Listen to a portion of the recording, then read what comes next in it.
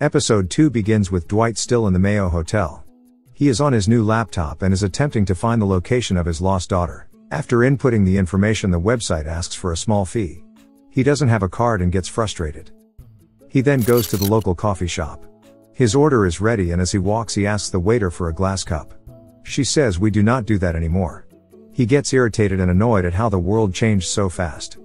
Elsewhere, the FBI agent Stacy is calling her friend in the office to ask about information regarding Dwight. Her friend asks why she wants the information, to which she responds with work-related activities.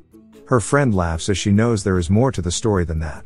After Dwight has his coffee, he roams around the streets of Tulsa and sees a kid playing with his mother.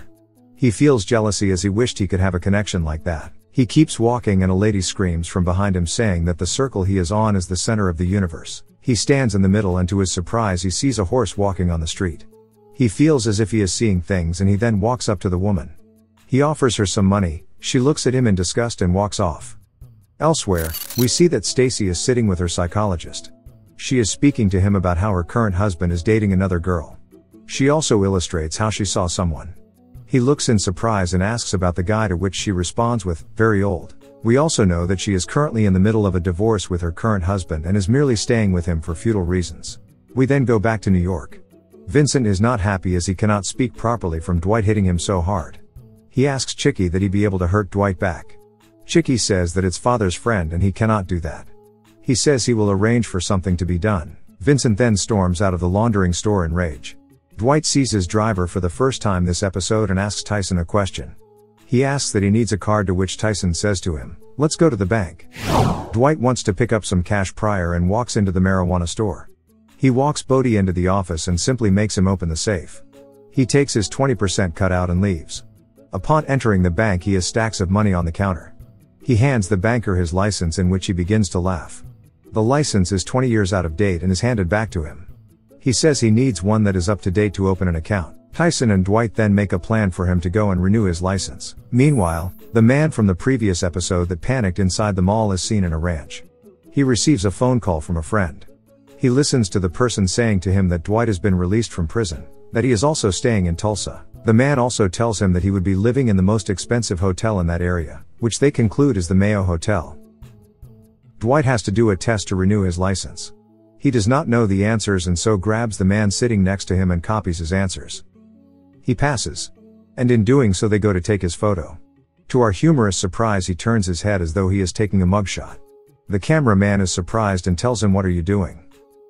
He goes to the desk to get his license but is then told that he has to do a driving test. The lady says there is a 5-week wait. He pulls out some cash and she says there is a free booking next week.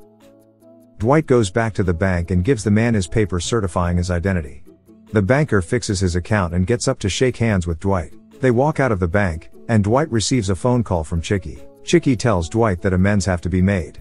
Dwight is confused and Chicky clarifies, saying that he broke Vincent's jaw and that a $100,000 compensation will suffice. Dwight pretty much says that he is going to send a bomb instead. Back in the hotel room, Dwight was catching up on some reading when a knock on his door is heard. He goes up to the door and Stacy was there waiting for him. He is surprised that she came back to his hotel and asks what she is doing here. Dwight walks her into his room. She does not hesitate in the slightest way and tells Dwight that she is an FBI agent. He looks in surprise and feels set up. She tells him that she will not, and cannot help him if he does anything criminal related. He understands and tells her that he is merely having a holiday in Tulsa. And to that she turns around and walks out of the hotel. Back at home, Tyson is cleaning the Navigator. His dad walks out and looks at his son. He tells him that he should be in college. Tyson says that he is working for a businessman and he could learn a lot from the man. His dad disagrees and gets into his car. Later on, the Navigator is driving on a highway. Tyson, Dwight and Bodie are all present in the car. They are making their way to the weed farmer so Dwight can have a chat with him. They arrive at the farm. They all get out of the car and look at the astonishing view. There were acres of land of weed. They are greeted by the cousin of the owner. The man is not friendly and is not happy with uninvited guests on the land. His name, or nickname for that matter, is Badface. But Dwight likes to call him Fuckface instead. Dwight gets into his face. The man eyes Dwight and they are about to start fighting with one another. The owner runs out of the house screaming, telling them to stop. He tells them both to relax and to come inside. After everyone gets seated, the owner of the house walks in and offers them some THC-infused lollies. He introduces himself to the group as Jimmy. Dwight declines the lollies and says he negotiates with a clear head. Jimmy replies with, "There will be no negotiations."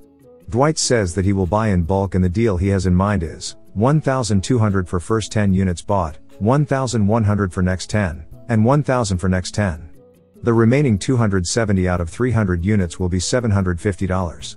Jimmy tells him he drives a hard bargain and they get up and shake hands on a done deal. Jimmy then tells Dwight that the syrup he is eating is highly infused with THC. He stops eating and looks up. He begins laughing as he realizes he is stoned. On the car ride home he is smoking and is 100% stoned. He starts acting like a toddler and annoys Bodie. Elsewhere, the unknown man that wants to find Dwight picks up his phone. He calls the Mayo Hotel and asks for the room number of his friend Dwight. The man says okay and goes to phone Dwight's room, to which the man says it's all good, don't worry about it, and ends the call. Back in the hotel, Dwight receives a mail that contains his debit card. He inputs the information online and accesses the information on his daughter. He looks at the number and with fear picks up his phone. He puts the number in and calls it. A man picks up saying his name is Emery. Dwight then tells the man he would like to speak to his daughter. The man was starstruck and tells his wife that her father is on the phone. She does not want to speak with him. Dwight says he just wants to hear her voice. She talks and says, "There, you heard my voice," and ends the call. He is gutted inside and goes for a walk. As he is walking, he sees the supposed center of the universe. He stands in the middle of it and is in tears. He says one of the saddest quotes. "I stopped seeing her because it was too hard on her. No. I stopped seeing her because it was too hard on me."